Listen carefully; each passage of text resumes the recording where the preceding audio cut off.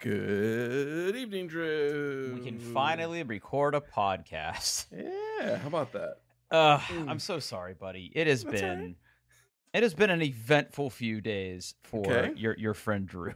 You want to talk about it? We could talk about it in the second half of the show because I want to hear about Paul's stuff first. Okay. I had follow-up and I forgot to write it down. Shoot. Okay. I had like some very important follow-up for the show from things we talked about last time. And I'm looking at the show notes right now, trying to remember what it was we talked about. Shoot, man. Two pieces of follow-up. First and foremost, friend of the show, Eric Darling. I received a series of texts from him exclaiming to me that all of the problems that you described with your Opal camera, he also experienced. Oh, okay. I don't know if there's a direct correlation. I mean, works on my machine is something that I think I can say here, but mine seems to work okay. I really, really don't know why you guys had so many problems, but hey, shit happens, right? But he did want me to make it abundantly clear to you that he was having the same problems. Well, if he wants to spend another $300 on a webcam, I highly recommend the InstaLink 360. Everything working good for you? It is fantastic. It's good. It's good. Okay. Yeah, he was finally caught up on the show because he had to go to Boston and he was drunk on a train and he was telling us how much he appreciates our podcast. Oh, thanks, buddy. I said on the show sometime. And I said I also have to get drunk to enjoy certain things. But no, he assured us it had nothing to do with that. Okay. The other quick piece of follow-up was I did go ahead and buy that additional license for the Synology security station. Okay. And it was fine. I was a little confused because I basically had to buy a software code. I could not figure out how to get a digital code through Amazon. They literally mailed me a small little envelope with numbers in it. I mean, Synology's great at a lot of things. You think they would have a way to digitally purchase That's this. Adorable. Yeah, I ordered it on a Tuesday, and a small little Amazon package showed up on my door. It was a little just like any other software card you've ever gotten. Like I had to break the seal and then open it up and then type in all the numbers. Synology, come on, you got to make it easier than that. But once I put the code in, I was able to add my third camera and everything was fine. Okay. On to new business. You have things and I have things. And I think everybody is waiting to hear my things. So why don't we get my stupid shit out of the way first? I mean, I think if I know anything about producing a show, we got to make the people wait. That's right. Okay. You got to wait for the good stuff. Yep. I made a bit of an impulse purchase. Really? Last week after the show. I think the reviews came out last Friday. Anywho, a bunch of reviews dropped for the new Beats Studio Pro wireless headphones. They are over-the-ear Beats headphones. They are wireless. They are noise canceling. They are $350. I ordered myself a pair. And while they're not as feature-rich as the AirPods Max, these don't hurt my head, and therefore I like them much better. They're much better, Drew, much better. You know what? Have you heard anything about these suckers? I have been under the impression, and if I'm wrong, I'm willing to admit that I'm wrong, that Beats is garbage headphones for garbage people. So there was a period of time when Beats was absolutely garbage. Since Apple owns them now, the quality has gotten a lot better. A lot of people really like their the Beats earbuds. Honestly, a lot of the internals are the same internals as the AirPods. A lot of the same guts on the inside. And these are fine. Yeah, if I had one complaint, let's see if I can get this on mic here. I don't know if you can hear that. That sounds like some clicky plastic. Yeah, they're made out of plastic, and if you kind of twerk them, they tweak a little bit. But again, they're plastic, so they're light and comfortable to wear. Mm-hmm. The noise canceling is good. The transparency mode is fine. It's not as good as like the AirPods Maxes, but it's fine. And they don't hurt me. They've got buttons, physical buttons that you can press, which I like. I like being able to push a button to make the volume go up, or push a button to pause it. It's good. Versus the Crown. Versus the Crown. Yeah. Okay. Yeah, they don't have ear detection. You have to turn them on and off with a button like an animal. Mm-hmm. But the EQ is the typical Beats, like V, all bass, all treble, no mids. While it's not my ideal EQ, it's fun. It's punchy. It's fun. Like, yeah, it's not perfect. And yeah, sometimes, the vocals kind of get drowned out, but drowned. That's the word, drowned out. I got the blue pair of the good. I wore them when I mowed the lawn. They didn't hurt my head. They sound good. Well, they sound fun. They sound fun. It's good. So if you're looking for something like a noise canceling headphones, and you don't want to spend $500 on, that's how much they cost now. $500. The AirPods Max, are they $450? I don't know. They're cheap. It depends on where you buy them. I mean, Micro Center seems to have them perpetually on sale. That's where I bought mine. Yeah. But either way, they're cheaper. They're cheaper, and they're $549. So they're $200 less through Apple. Yes, yeah, $200 less. So there you go. Headphones. Wow. Yeah. Wow. Mm-hmm. Okay, I have Okay. so many questions. Okay. So. Mm-hmm. So Micro Center, just real-time follow-up. Micro Center has them for $469. Okay, that's a better price, but still $100. It's a better price, but it's not so much. Yeah. So, my first question was going to be which color you got. I got the blue because I know you wouldn't have gone for brown.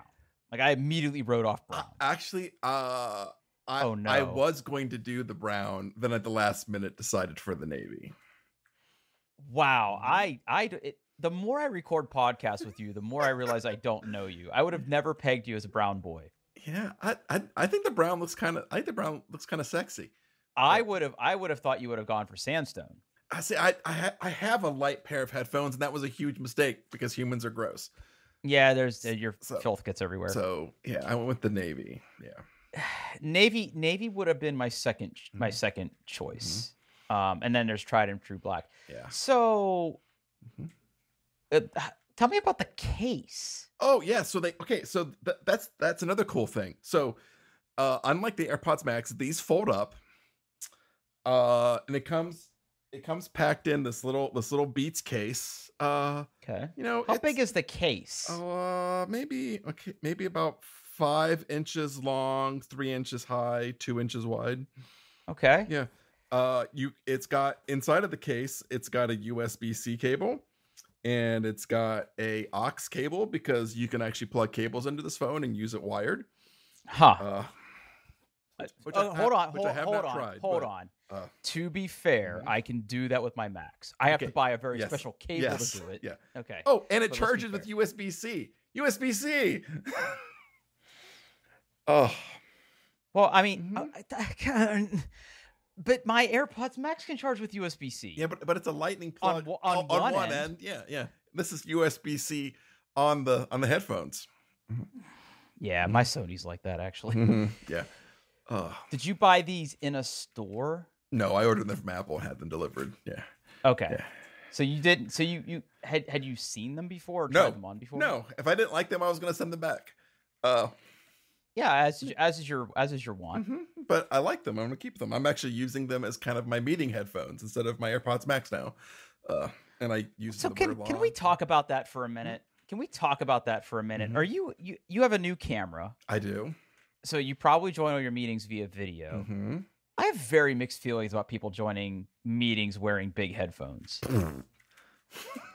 I feel like the classy move is a very discreet headset or AirPods. Nah. It's very well. I'm spoiled because at my company, everybody has a MacBook. Okay. So I feel like you're sort of in the Apple ecosystem. I have seen people with the Beats. Mm-hmm. There's a very, very few select people that have Maxes. I see a lot of people with like the typical teleconferencing headsets, which I'm just like, oh, honey, Yeah. you can't do that anymore. I don't know. I don't have a problem with that. Like, get the microphone next to your mouth. Sound good. But are the microphones as good? Well, even a shitty microphone's good if it's close to your mouth. So there's a title in there somewhere. I'm sure it's close to their mouth. I don't know. Call me a snob, and by the end of this episode, you absolutely will call me a snob.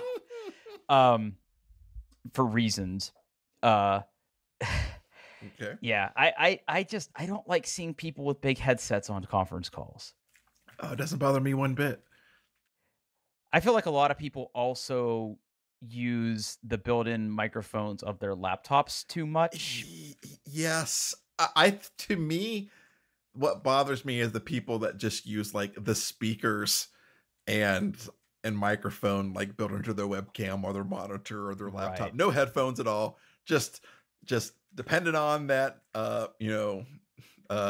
noise cancellation so you don't get feedback loops. Yeah, that. Yeah. I don't like that. Not a fan. But a lot of people do it, so whatever. I don't know. So they're good. And you said they're over ear or on ear? They're over. Technically they're kind of on ear, but my ears are also big, so. You do have very beautiful ears. One of your nicest traits, if I'm being honest. Okay, all right. Watch Beat Studio Pro behind the design. Yeah, they're good.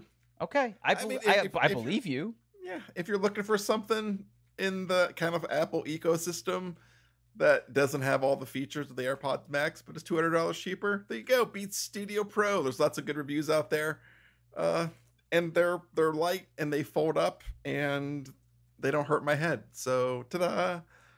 Okay. Yeah. And like, do you think they're going to be durable?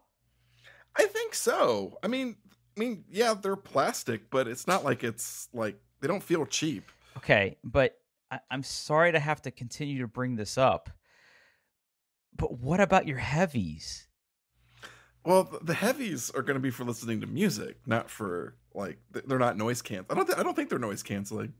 Yeah, but you can never have too many headphones, Drew. You can definitely have too many headphones, especially when you clean them with slime.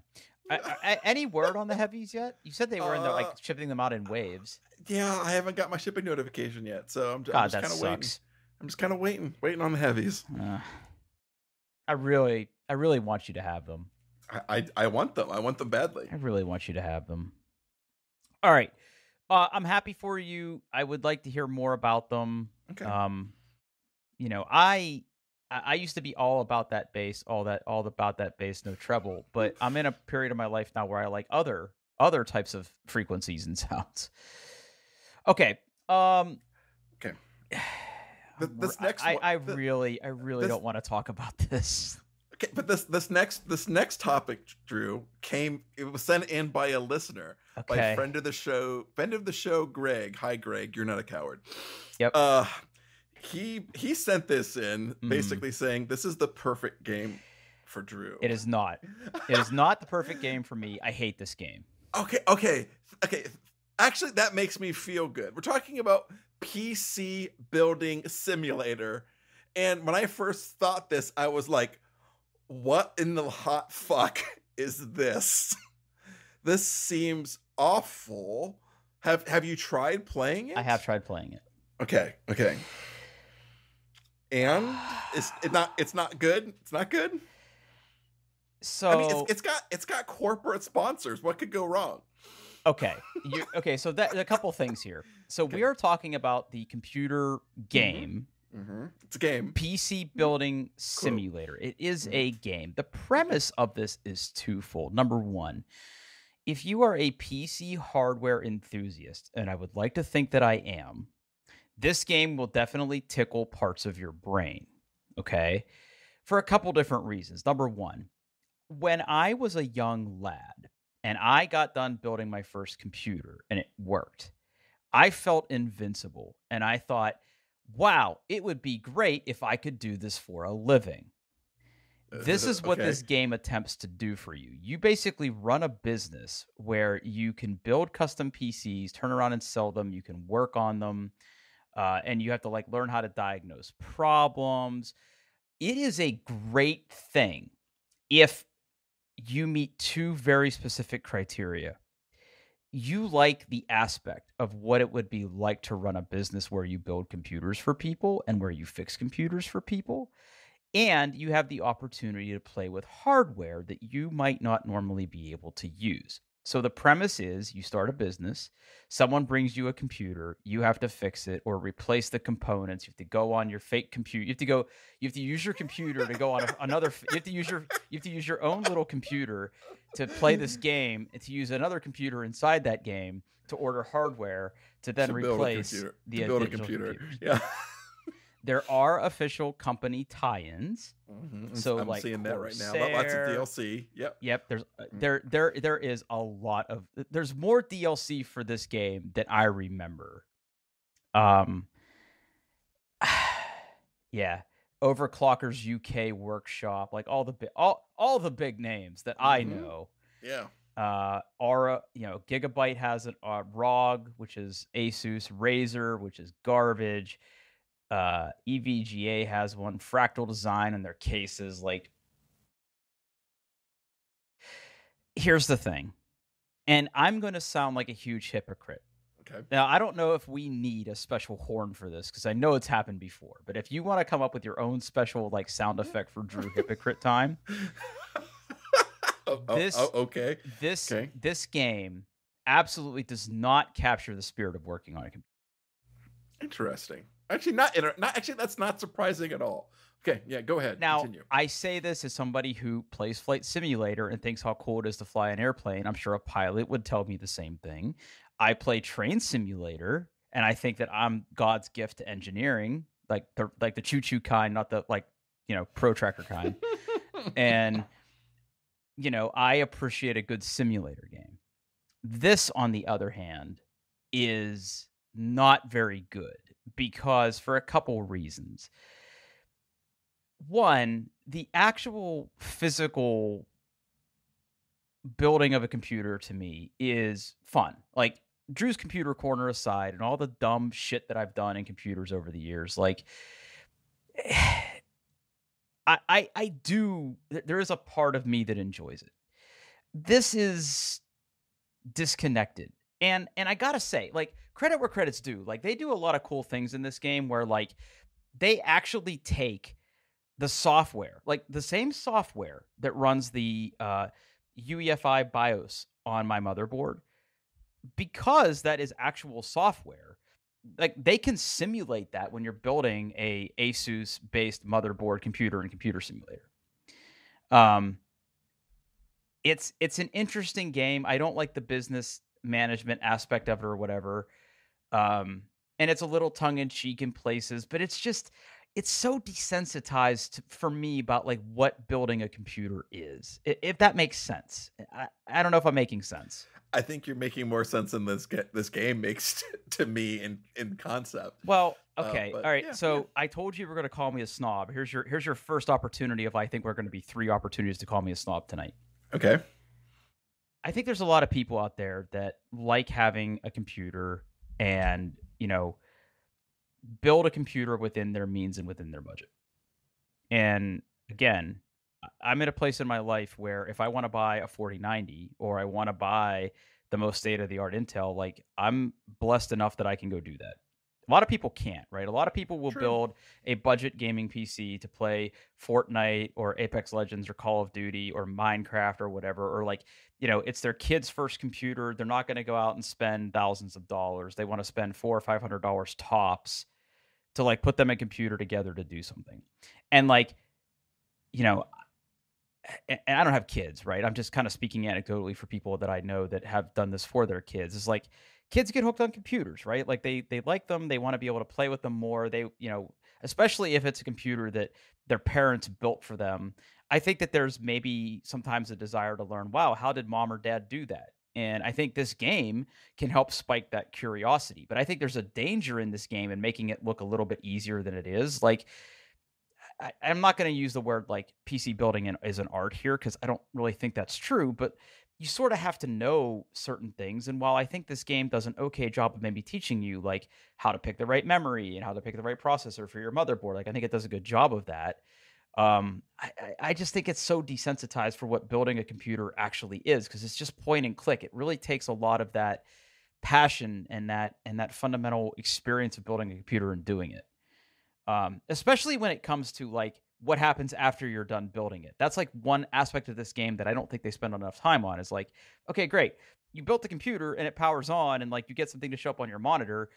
Okay, you're done. No, you're so far from done. Like you have to be able to install an operating system and you know have to figure out like what drivers need installed and all that other stuff. Like the hardware is the cool part, but like actually getting your computer set up to run every day or run optimally every day and adjusting your fan speeds and your temperatures if you're me and then like making all that stuff work together, like there's more to it than that, which is why as cool as this game is, like if someone comes to me and says, Drew, I'm thinking about building a computer, I try to talk them out of it because it's a huge time suck. And unless you're me and you're the kind of person that really, really enjoys it, like there's so many great pre-built companies out there that will give you a great computer that should the mood strike you one day to upgrade it, you would have a path to do that. But, actually doing what this game is kind of instructing you to do is still really time consuming and not necessarily hard, but not easy either. And I remember I was playing it and I was just like, I just feel so weird playing this. Like it just felt so weird. And maybe that's what pilots feel when they play Flight Simulator, or maybe that's what engineers feel or train drivers or whatever the fuck they're called play Train Simulator, right? Yeah. Train people. Maybe that's what they feel, right? Am I making sense? I don't feel like I'm making sense. You are. Yeah, I mean that makes sense. Like this is something you know about and you're passionate about. Yeah, and the game doesn't capture. Now, granted, the whole concept, building your own PC, gross. But you've done it before. You know how it is. Yeah, but that was. And Zach does his. Like, does Zach play this game? No. Is Zach aware of this game?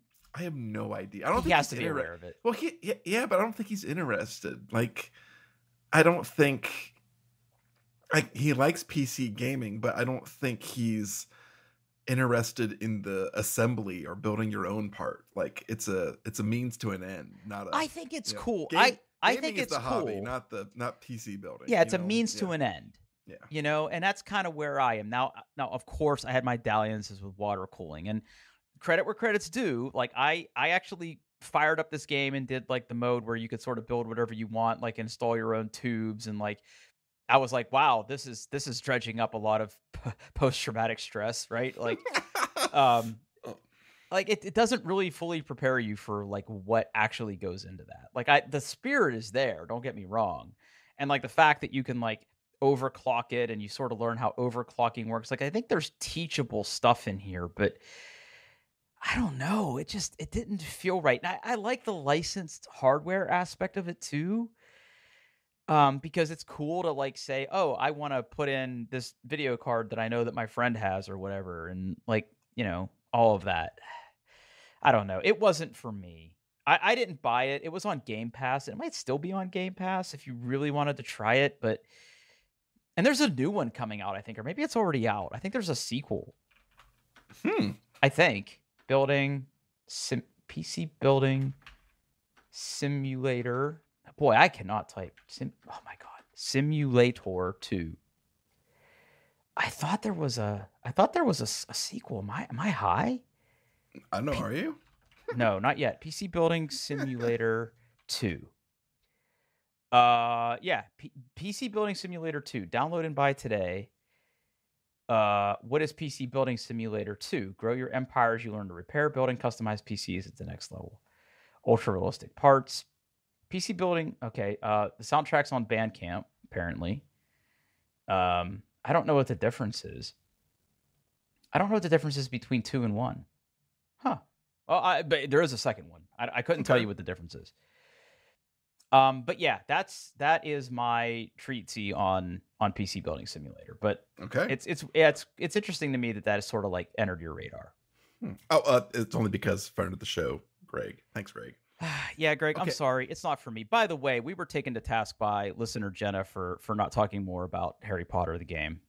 I haven't really played. I mean, I know you're playing Diablo, and that's what Diablo. I told her. I'm still playing. Can we talk about Diablo? No, I want.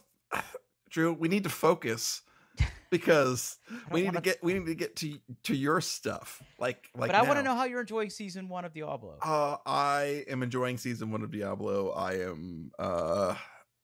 I heard people are mad at Diablo right now. A lot of people are mad at Diablo.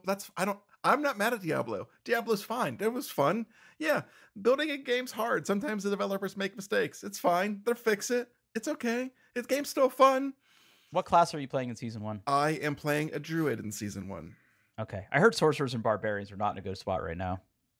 Yeah, they kind of got, but I haven't played a barbarian yet, but I did play a sorcerer in the eternal realm. Yeah, they're gonna fix it. This kind of shit's hard, so they'll figure it out. I ain't worried. It's still fun. I mean, game development is very hard. Yeah, it's fun. I'm enjoying it. Oh, okay, Drew. We're gonna focus now. Okay, all right. Last episode, you basically said that by the time we recorded again, you would have purchased a car. That is accurate. That is accurate. That is accurate. I have a new car. You have it? Do you have it in possession? It is in my possession. Okay, in your possession. Okay. Would you like to share how the experience of getting the car and what car you bought? Yeah, so I think some people have already seen my social media because I think I posted on Instagram and Threads and Blue Sky and all these other things that aren't Twitter. But I am now the proud owner of a 2024 BMW M4 competition convertible. Okay. You got the M4. I got the M. I did not get the Lexus. Okay. This is what I predicted, right? I thought you did predict it. Okay. You did predict it. Okay.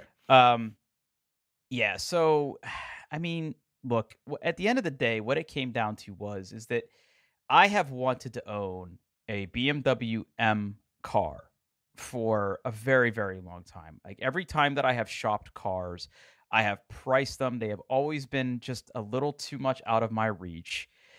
But I was in a position with this car purchase to where, and to be fair, with my trade-in, right, to be able to afford this car. And when I say afford, I mean outright own. Okay, so paid cash.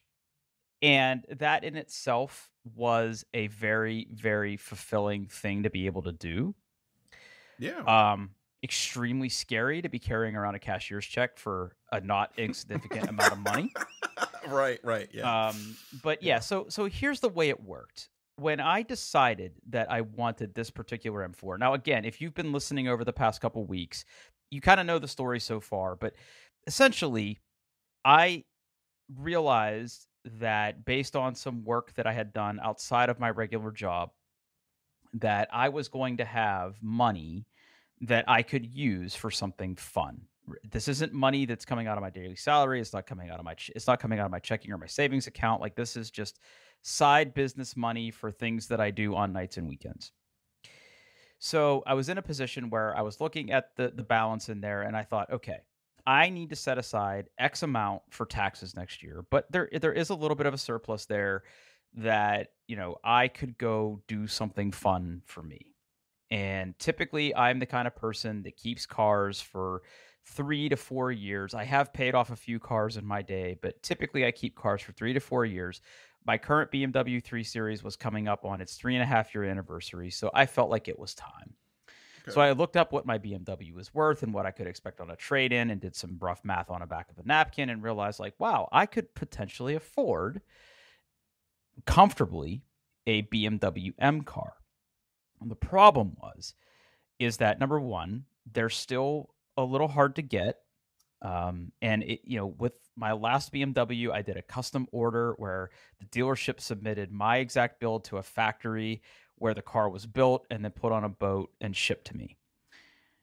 I was impulsive, but I was also a little bit patient because a lot of times with some of these dealerships, like you can see cars that are in transit to a dealer. Like once the car has been built and assigned a VIN number, even if it isn't at the dealer yet, you can see what cars are coming in. So I was watching some dealer websites within relative driving distance of me to see what cars were coming in. I was originally looking at an M3 and then I started looking at the M4s and I saw that they had some convertibles that were coming in. So I was really looking at the different builds and I found this one that had all the options I wanted and a color that I wanted. And I was like, I'm going to go for this one. And this is after I'd already written off the Audi, which we talked about last week. And then, right before I was about to pull the trigger, I made the mistake of driving that Lexus. Really liked it. It was a really nice looking car, very beautiful car, an absolute blast to drive. The interior is outstanding. And I was really torn about which one I wanted to get. And what it ultimately came down to, and the reason that I chose the BMW is for what I said at the beginning, where it's just like, look, this has been something that I've been dreaming about. And as nice as that Lexus is, if I were to buy it over the BMW, I will always wonder, like, I may never get to own another BMW M car because more of these manufacturers are going electric and more automakers are saying, hey, this model is going to be the last year we build this particular model in a pure gasoline car. Right. Yeah. Now, I don't think that's going to happen for the BMW M series in the next 3 years, but maybe 5, maybe 7, maybe 10. And I just thought, look, I would be sort of lying to myself if I didn't decide that I needed to check that off my list. I really needed to say, you know what? You've been looking at these for years. You've ridden in them. You've lusted after them. There's heritage there. It's a dream. It's a goal. It's something you've always had. And I said, you know what, Drew, you're absolutely right. And that ultimately is what kind of put me over there and say, you know what, the Lexus isn't for me. Had to basically break up with Lexus and say, it's not you, it's me. And tell them that I wasn't interested, which they were kind of bent out of shape about, but I get it. Right. Well, yeah, they'll sell it. Don't worry. Yeah, no, I mean, it's fine. I mean, the one car I wanted them to get that the dealer wasn't going to let go because they wanted to sell that car. So they didn't have one I wanted, and they had to do the thing where they had to go get it and all this other stuff. And I'm just like, you know what, guys, don't worry about it. It's fine. I'm gonna get the BMW. So the car was due to come in. We're recording this on a Sunday. The car was due to come in the previous week. It was just a question of when. So I called the salesman, and we're doing this all sight unseen, by the way. I basically took pictures of my car and my odometer and said, look, to be completely fair, there's a little curb rash on one of my wheels. The body's completely fine. The interior's fine. Mechanically, it's fine. I have all the service records. Here's what I would be looking for from a trade-in, which is something you're not supposed to say, right? Because you're supposed to be able to get a little more for your car. But right. I knew the range that I would be willing to take on my trade-in. So I just basically said, if you can make this work, then I'm sure we can make something work. So I gave him that, sent him all the pictures, and he's like, yeah, we could probably give you what you're looking for there. That's not a problem. We agreed on a price of the car. It was not over sticker, but it was also not under sticker.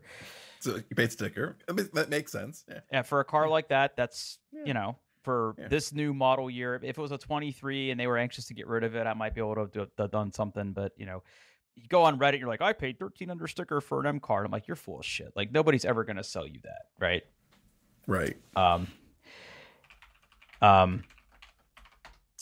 Yeah. So we agreed on the price of the car. So I had to put a deposit down. So that basically secured the car because the car wasn't at the dealership yet. So basically it was as soon as they took the car off the truck, it was going to be marked as sold. It would be marked sold on the website, and it was basically going to be my car.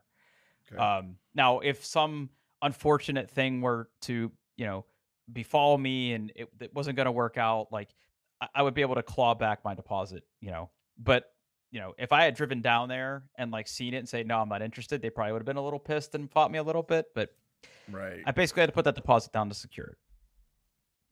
So the car came in on Thursday. And they needed time to get it off the truck, clean it up, wash it, prepare it. They had to change the fluids and make sure that it was all checked out and everything was good. So they needed a day to do that because it showed up Wednesday morning. And I drove down to get it on Friday. So the car was at a dealership in Cincinnati. because I refused to deal with the BMW here in Dublin. Okay. So I had to drive down there. So, after work on Friday, I hopped in my car, drove the hour and a half down to the dealership. It's on the northern side of Cincinnati, BMW of Cincinnati North. Fantastic dealership. Go see Matt. He's an amazing guy. Yeah, walked in. They told me ahead of time all the things I needed to bring. I got there. They were just finishing up the delivery of another car, and then they pulled my car into the delivery bay. And BMW does a thing where you get to spend time with a product specialist when you take possession of the car. So since this car had a new iDrive system and it had all these extra settings because of the model of the car that it is, I spent time with them. They help you pair your digital key, they help you set up your app, they help you get it personalized and transfer data from your old car. There's actual work that goes into that. And then once all that was set, I had to go see the finance guy, sign some papers, and say goodbye. And that was it. I was in and out of there in less than 2 hours, which is fantastic. Cool. Drove it home. And I have since taken it on a few different drives around Dublin. So if you've seen me, bald guy in a gray BMW, gray BMW convertible, it's not hard to miss. But yeah, I am absolutely thrilled with my decision. Excellent. Okay. Good, now here's the thing. There's a break-in period on this car because it is a high-performance car. I mean, most modern cars have a break-in period, but they were adamant, look, you are not to drive this. You're not to rev this engine more than 5,500 RPMs for the first 1,200 miles. Don't push it. Take it easy. Give it time to warm up and let stuff kind of work its way through. There is a service due at 1,200 miles. They sort of insinuated that if I wait too long to do it, my warranty will be voided. Because they really want you to take your time with this thing. It is a very, very high performance, precision engineered thing. So I've just been sort of tooting around. I went, okay. I drove it around. I went to get coffee one morning. I've driven it around Dublin a little bit to go get lunch, and it's everything I want. I can't wait till I can really start to push it a little bit. But this is also my first convertible. And that's a whole experience. And I was kind of nervous about getting the convertible over the non-convertible, but at the end of the day, I feel like I made a good choice. It's pretty awesome to drive with the top down. Last night I had company over, but after they left, it was 11:30. I looked at it. I was like, you know what? I'm going to go outside and I'm going to go for a drive at night with my top down. And I didn't drive very far. I drove maybe 10 miles total, a little loop from Dublin to Delaware and back. And it was awesome. The sun was down. The night was a little cool. I had to turn on my little neck warmer thing. But the car drives great. The car looks great. I still feel 16-year-old me would be over the moon to know that one day he was going to own a car like that. And it's a sense of accomplishment. I mean, the fact that it's a fun car to drive and it's engaging and it's got all this cool technology. The screen inside it, Paul, is one of the biggest screens I've ever seen inside of a car. Cool. Yeah. CarPlay is wireless and responsive. It has its own digital assistant, which whatever, I don't care. Yeah. But I can tell it to do things in the car. Everything is controlled through the touchscreen pretty much. Even the climate control, which is a little weird. So if I want to turn on my heated seat. So here's something interesting about this. So there's no button for my heated seat. There's no physical button. It's all controlled through the software of the car. So when I'm in my car, even if I'm in CarPlay, at the bottom of the screen is a black bar, which shows the current climate control for driver and passenger. So I can adjust my air conditioning or my heating just by tapping the screen, right? Okay. And then in the middle of those two things is the button that says climate control, and you can either tap that button or swipe up from the bottom, and then this, it's kind of swipes up from the bottom, and you can control your heated seat or your air conditioned seat, and you can set where you want the fans to blow. There's physical buttons for the defrosters, but for the other stuff, it's all controlled through software. So I can do it that way. Now, if I don't want to take my hands off the steering wheel, I can just say out loud without even hitting a button. I can just say, "Hey BMW," or whatever wake word I want to sit, and I can say "Turn on heated seat," right? And it'll turn on my heated seat. Everything is controlled through voice commands too. "Hey BMW, turn on heads up display," or hey, BMW, turn off internal lighting, right? Like I can tell it all of that stuff, and it knows it. Okay. But I can also set shortcuts to where like I can go to those functions on there, and I can set a shortcut so I can like swipe down from the top of the screen and hit and turn stuff on that way without like diving into all the menus. Because that is the number one complaint that people have about these cars, is that the control system is like so like in depth. And I get it. Like I could totally see why that would be a thing. But I'm thrilled. I'm very thrilled with my purchase. People have been very like supportive, and like, look, I know it's a car. Like, I know there's people out there that look at that and say like, why would you ever spend that much money on a car? Like, what are you doing? Like, why would you do that? And like, everybody has a thing, right? And I'm like kind of a closet car guy. I've always has been. When you've known me, I've owned several cars because that's just how I am. Yep. Yeah, like I said, it's been a dream to own, and I was in a position to do it, so I did it, and no regrets. And I'm very happy with my purchase. Good. Well, I'm glad. That makes me happy. Yeah, it's a beautiful color too. It's like a weird cross between a gray and a silver, and it just works, man. It just works for me. Oh, it's so good. It's so good. It's just such a great car. It really is. Okay, but that wasn't the only thing I bought this week. Yeah, you have in the show notes another surprise purchase. Yeah. What did you get, Drew?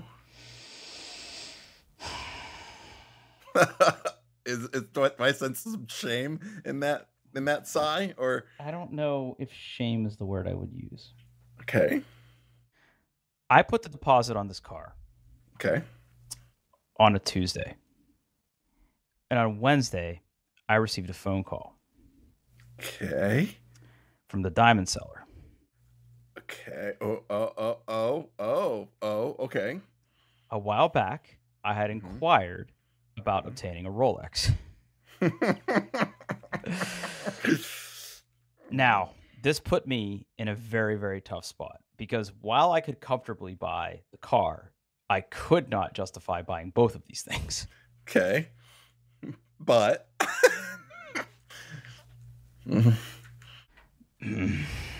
but you bought the Rolex, right? Yeah, I did. Okay. I had to buy it. So here's the deal. You had to buy it. Had to buy it. So I just put in the show notes the link to the one that I bought. And it is not the most ostentatious thing that I could have bought, but there is a price there. Yeah, but for a Rolex, that's not the end of the world. No, it's not the end of the world. So here's what happened. I told the diamond seller when I bought my first watch from them, which was the Tag, which we talked about a while ago, right? Because friend of the show, Eric, turned me into a watch guy. And friend of the show, Eric, is a big Rolex guy. And ever since I went to New York and spent time with him and got to see him, I'm like, okay, I get it. I get why these watches are nice and they're hard to get and everything. The pandemic didn't do it any favors. But they're hard watches to get. And so I told the nice lady at the diamond store, I'm like, look, here is the model and basically configuration of the watch I want. Because like if you go to that link that I put there, like you can click through and you can change like the face of it. You can change the material, whether you want it to be steel or gold, the bezel, the type of band, all of that stuff is configurable. So the spec that you're looking at right here, I was very, very specific about. I was like, this is what I want. Like, if you get one with a blue face, you can call me. But like, I really want the mint green face. Like, if you find one, call me. I would be very interested. So I put the deposit on the car. I was like feeling pretty good about myself. So she calls me on Wednesday. Mr. Furgewell, you're never going to believe it. We got that Rolex in, and you were the first person I wanted to call. And I just put my head in my hands, and I'm just like, oh. So I had a very important decision to make, because here's the deal. Now, I'm not an expert on this, but I've read enough and I've talked to people who buy Rolexes like Eric and other people I know in my life, that when you're dealing with an authorized Rolex dealer, you have to play some games. Okay. Now, the unfortunate thing is she called me offering me the opportunity to buy this watch. If I had said no, I would have never gotten another call. Got it. Right. Yeah. It's one of those things where like it's put up or shut up. If you want to be Rolex guy and have access to buy other Rolexes, when the opportunity presents itself, you need to be ready to make the purchase. So I said, I want to come in and see it first. Okay, that's right. that's understandable. And she goes, okay, cool. When do you want to come in? And I was like, I'll stop in Thursday. Right. So I was going to go to the gym on Thursday. So my gym is right by it. So like I got done at the gym and I went over and I saw it. And I'm like, fuck, I really want this watch. So yeah, it came in. And like, again, if I had said no, I would have never gotten another call from them. Right. It's just that's just the way it works. And I think people could argue about that fact, but like I definitely have become an enjoyer of nice watches. There are definitely other watches that I want, but I definitely wanted this particular configuration of Rolex. There are other Rolexes that I want, and by buying this watch, it shows them like, yes, I am willing to buy this watch, and I'm willing to spend money to own something like a luxury good like this. So I can now turn around and say, hey, 8-10 months down the road when I'm ready to buy another one, not only maybe do I not have to wait as long depending on what I want, they know that I'm serious and they know that I will like follow through. So I went and saw the watch. I liked the watch. So then I had a decision to make. I was like, okay, I can't in good faith buy both of these things. So what I ended up doing was, instead of paying all cash for my car, I financed the absolute minimum through BMW Financial, was $7,500. Okay. My car payment for 48 months is less than I was paying for my 3 Series. I then just basically took that money and rolled it into this. And hopefully, God willing, and, I'm in a place where like I don't get majorly sick or have any major expenses. Like I have to make 6 payments on my car before I can pay it off. So that gives me a little time to save up a little bit of money and then just pay that off.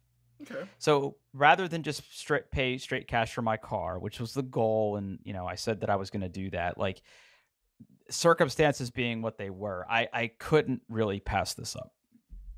So I own this, and you know what? It's exquisite. Like it is such a nice watch. It is so much lighter than my tag. I mean, it's not a chronometer, right? Like it's not a not a chronometer, but the thing that where you can like hit the buttons and do a timer. I don't think it's a chronometer. Chronograph, I think is the word. But it is a very dressy, very classy watch.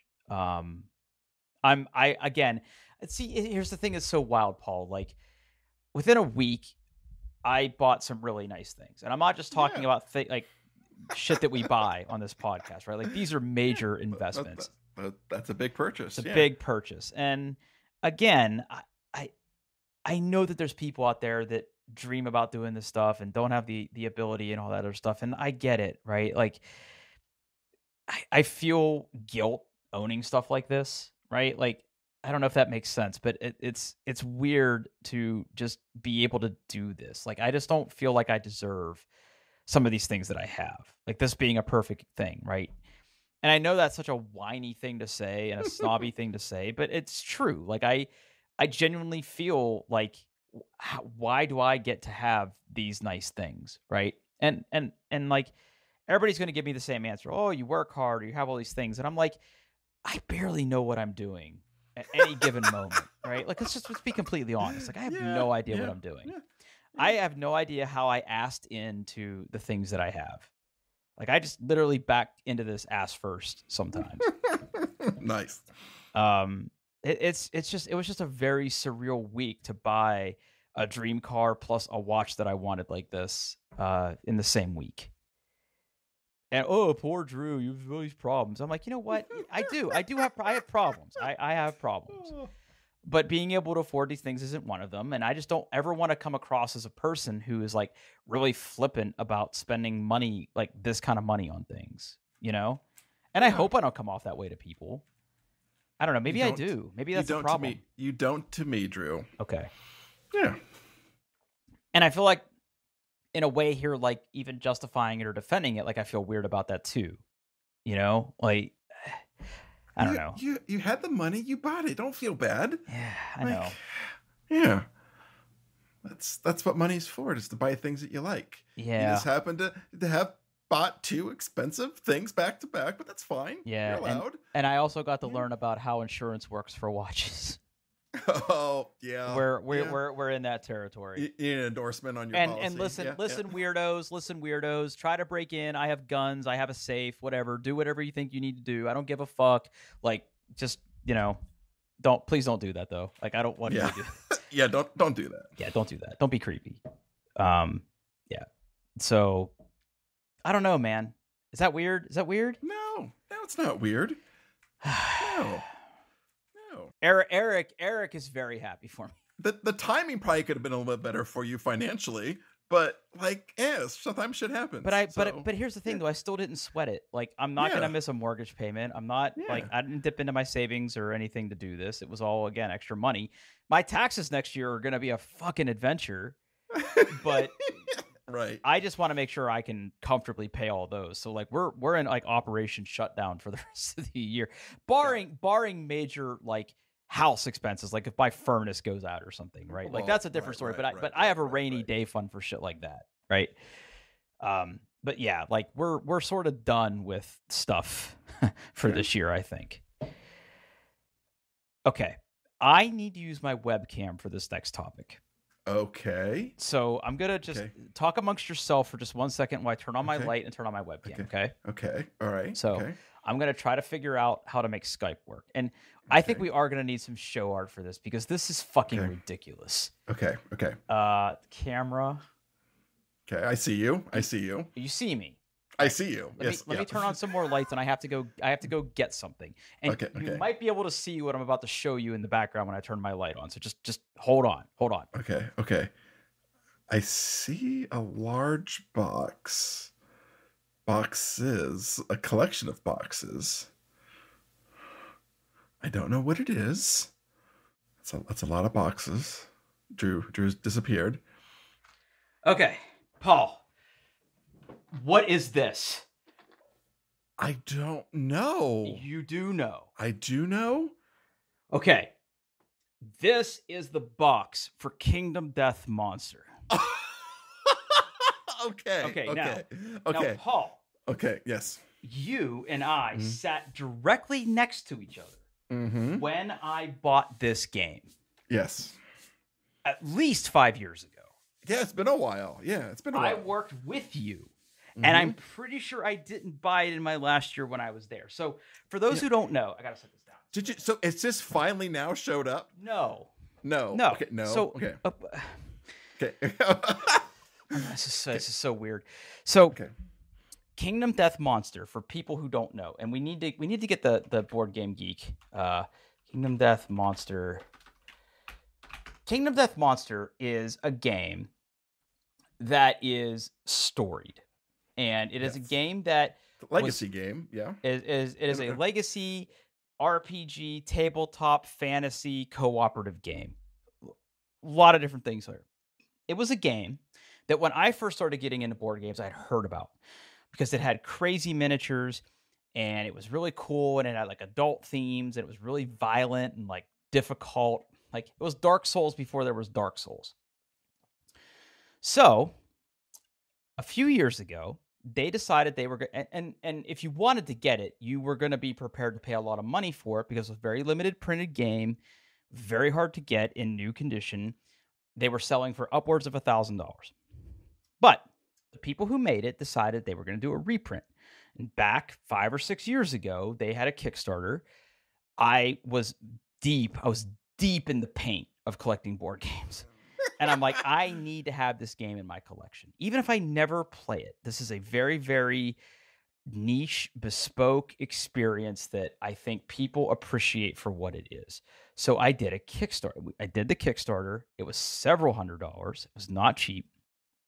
And it took a while, but one day it showed up at where we worked and I unboxed it. And I could open that box, but like half of that box that I just held up on camera is miniatures or pieces of miniatures. Yeah, because you have to assemble the miniatures based off of There's monsters. There's really only like 8 miniatures in that box that you need to play the game. Okay, there's the 4 starting survivors, which you could use the entire game, and the monsters, like the boss monsters that you're gonna fight that you have to assemble. Everything else in that box, every other piece of miniature is basically like pick and play. Like if you get a sword in the game, there's like different arms that you could attach to your character that has that sword. We never got to play this for two reasons. Number one, the time commitment, because it is like it's basically like playing D&D. Yeah. And plus, when I ordered it, they were also developing an expansion called the Gambler's Chest. Okay. The Gambler's Chest was not ready when we got this 5+ years ago. Okay. I got a shipping notification last week that the Gambler's Chest was shipping to me. And it's been a whole thing. Like, you get weekly updates from the Kingdom Death people, like, we're working on it, we're working on it, we're working on it. The pandemic threw everything out of whack. The guy that makes this game, like, there's a whole thing. He's a perfectionist. Like, I get it. He wanted to be perfectly balanced. He wanted it to play a certain way. So he refined it. It was finally in a place where it was ready to go. Paul, when you buy an expansion to a board game, what do you expect that expansion to have? I mean, so usually an expansion is you expect some new gameplay mechanics, right? So something brand new to bring to the game, usually get some extra components. It's just, it's taking the game you love and it's just giving you a little bit more of it. It's giving you a different way to approach it. A little bit more. A little bit more. Yeah, usually it's in its own separate little box. A little bit more. Yeah, I see all the boxes, Drew. Yeah. A little bit more. A little bit more. Okay. Yeah. Okay. Uh-huh. Okay. There's a lot of boxes over, Drew. That's a big not box. a little bit more. That's a big heavy. That's a big box. This is heavy. This is the Gambler's Chest. Okay. Inside, we have very little cardboard, but some cardboard nonetheless. Okay. Boards, cards, character sheets, more cards. Something that says "Do not open until instructed." A whole bunch of more cards in this little thing over here. Okay. That would be enough, right? Right? Okay. That would be enough, right? That would be enough. But. And by the way, I don't know if you can see this. That fits perfectly on top of the other box. Miniature assembly. Oh no. Okay. This is another big box. This is more. These two boxes put together is more than the first. More than the first game. Yeah. What the fuck? First of all, That's a lot. 5+ years for that. Plus all this garbage behind me is what it all showed up in. I left it there for this reason, to show you. It's a lot of boxes. A lot of boxes. I really want to play it now, though. I'm down. Yeah. So this was other than like the semi-monthly emails we would get about the status of this, and again, when I got the notification like, hey, verify your shipping address, it was still pointed to the old address, right? The old work address where I used to have everything shipped to hide my purchases, right? And I had to like update it because that's how long ago it was. In fact, wait a minute. Can I see? Now, I'm not going to do that right now. I think there was like an official date on when I purchased it, but I had to pay for shipping still. But it's here now. Adam Pools Games, LLC. Glendale, New York. I do want to play it, though. Okay. Yeah, you just need to get some people, set up a reoccurring like once or twice a month. And we'll just get through it. It's just wild to me that this has taken 6 years, at least 6 years. That is ridiculous. I think that's a high score for time between Kickstarter purchase and it arriving. I mean, Heavies is up there, but this is a whole Heavies is nowhere close. Yeah, and I can't even begin to communicate you how heavy these boxes are. Like the miniatures one isn't too bad, but the main Kingdom Death box is pretty heavy. That Gambler's Chest is thick and bursting with content. And I'll tell you something else. Okay. Oh no. Man. They're exquisite. Oh, it's over here. Like this is the rule book. It's hard bound. Okay. like glossy pages because of all the pictures. Yeah. Like they're, I mean, credit where credit's due. Like these guys know how to make like a rule book, right? Like, yeah, that's crazy. But god damn, that's so much content. That's a lot. Now, is it like a whole nother campaign on top of it? Like, it's both. So it adds things to the base game that you could do out of the gate, and it's also designed for like quote unquote end game content for because like you play a settlement. For it's designed to take like your settlement beyond like where the other one sort of stopped. So it's two things. It's always two things with Kingdom Death. It adds both to both. And like the artwork is so fucked up. Like the artwork and the monsters and everything in this game are just completely fucked. Like it's so out there. It's like it's literal nightmare fuel. Some of the stuff that's in this book. Like I've never been a Cthulhu or a Mythos or anything that kind of. I mean, I like them, but I don't really go out for that kind of stuff. This right. I think even Lovecraft would be like, what the fuck with some of this stuff. Like it's out there. So yeah, that I'm pretty sure he says with a 98th percentile confidence that I don't have any other Kickstarters that are going to show up, because I feel like this is the last one that was out there. I hope. Whew. Man, what a week. That's impressive, Drew. That's you got. It was a big week for Drew. It was a big week for Drew. Big week for Drew. Yeah, it was a week. All right. Well, this is a Sunday. This isn't going to come out for a couple days probably. So let's wrap this up so I can do some show notes and get this recording over to you. Yeah. I'll probably edit it Monday, maybe Tuesday. We'll see. Yeah. And it's my fault. It's my fault. I made Paul wait. Okay. I made Paul wait for all of these reasons. It's okay. It's out when it's out. Hey, we're on the internet, doingtheirbest.com. You can contact us there, send us emails, social media, all that kind of stuff. Hey, thanks for listening. And Greg, thank you for the email. Less of you, be cowards. Be less cowards. Don't be cowards. Be less cowards, everybody. Yep.